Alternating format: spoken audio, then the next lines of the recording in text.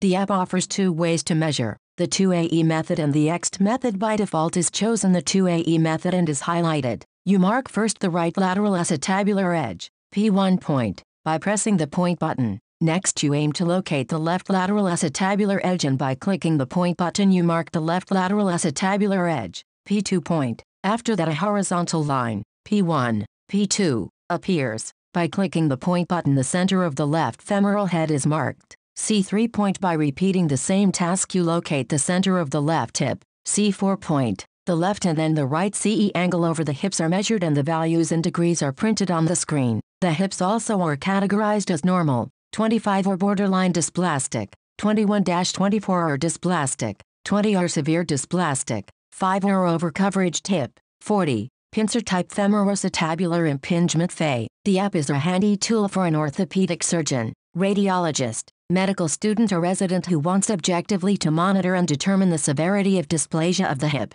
The built-in comparison feature with the normal reference values according to patient age may help decide what could be considered normal or dysplastic or pincer. Fe. The app is not a simple goniometer, is an enhanced product which offers the ability to compare all the input data with medical reference in cases where you have leg length inequality, unilateral luxation of femoral head or THR or obliquity. You can choose another way of measure the CE angle. By pressing the option EXT, you activate another method of marking the points. First you try to mark 2 points, K1, and then K2, through the ischial tuberosities, teardrops, or inferior border of the obturator foramina depending on which was more symmetric and accessible. A horizontal line is drawn, K1, K2, and appears on screen. The transparent circular template appears and you aim to locate the center of the femoral head of selected hip by moving the template over the femoral head, trying to fit to a best fit circle to the contour of femoral head circumference. By clicking the point button the center of the femoral head is marked.